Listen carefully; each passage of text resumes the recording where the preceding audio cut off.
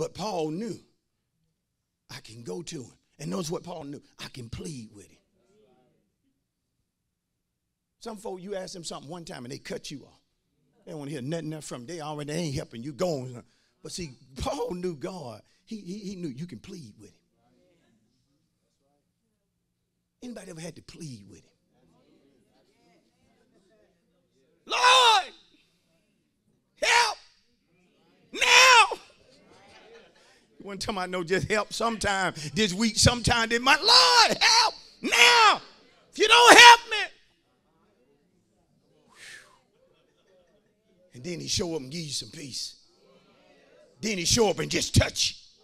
Then he show up and just allow you to feel his presence, and though and nothing changed, you recognize I'm in his presence, and in his presence is fullness of joy. At his right hand are pleasure forevermore. Boy, I've gotten in the presence of God.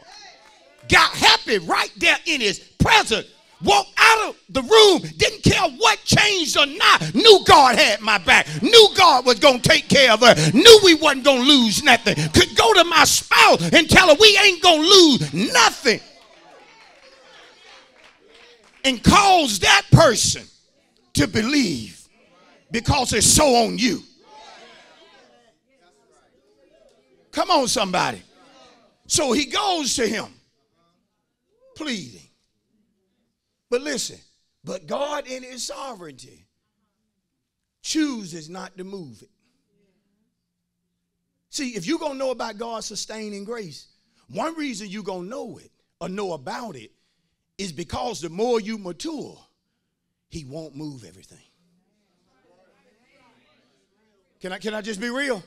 It seems like sometimes when you immature, he moves it before you even ask. Anybody remember being there when you was immature? You about to ask him to move it. He said, I'm already on that. I'm already on that. I mean, when I was immature, I could just pray for like 5 or 10 minutes and it seemed like God's presence just saturate the room. And I'd just be like, oh, God is so good to be saved.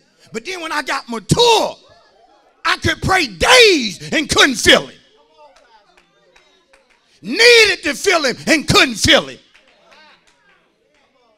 Because it's something about God when you begin to mature that he won't move everything when you want him to move it. He's got to prove to you. You got to know you mature. You got to know you can handle more than what people say you can handle. You got to know. That's a sign of maturity. Is when God does not do it immediately anymore. I'm not saying he can't. But when you begin to mature, God has no problem telling you, I'm not going to do what you want me to do. And he expects you to be okay with that. Because you know him. You know he won't do nothing to hurt you. So I asked you for this job, but I didn't get it. But I so know you that there has to be a better job somewhere. And so I'll praise you for that better job until it comes. And I won't cry over this denial. When you know God, you don't cry when folk deny you no more. You give him a praise knowing there has to be something better. You got to mature to see him move like that. To see one door slammed in your face. And to stand there and say another one finna open.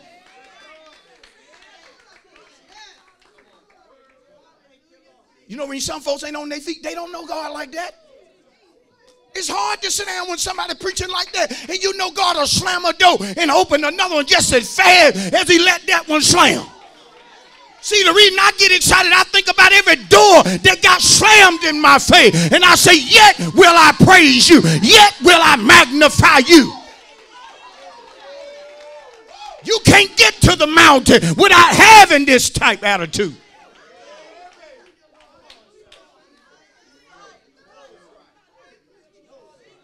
He told Paul, my grace is sufficient. He receives a word directly. Listen to me. Whether you receive it directly or indirectly, it has to transform you. And see, this is the problem with us. We get stuck in the transformation mode. There's no transforming taking place. You heard the word, but you didn't transform. You didn't change. You heard a word about him blessing financially, but it didn't change the way you give. Nothing changed with you. Come on. See, something transformed. Paul transformed. He had to renew his mind. Listen, based upon what God said, I'm not going to move it, but I am going to give you my grace. I'm going to give you favor, Paul. I'm going to give you loving kindness. I'm going to give you divine benefits that's going to see you through this. Okay, so if his mind going to be renewed, he now got to talk different about the trial. He can't be talking, well, God finna move it. No, he know now it's got to stay because it's a higher purpose. So now he said, I will therefore rather gladly boast. Back in the main text, he started boasting about infirmities, distresses, reproaches for Christ's sake. For when I'm weak, then am I what? Strong. You know what happened? Paul actually renewed his mind. When you're going through something, God give you a word, it's your responsibility to renew your mind. I am a messenger. I only deliver what he say. And based upon what he say, you have to renew your mind. Better hear, better come. I don't care how long y'all been going through. Your mind needs to be renewed to the point to where you talking better now. You talking better in every aspect of your life. Watch. Even if it don't turn out the way you think it should, don't you walk out of season of better because something happened. It has to be better. You don't leave a season based upon a trial. I went through some tough stuff, but I never departed from the season of better. I kept letting God know I know it's a better season. Listen, even when it didn't feel like it.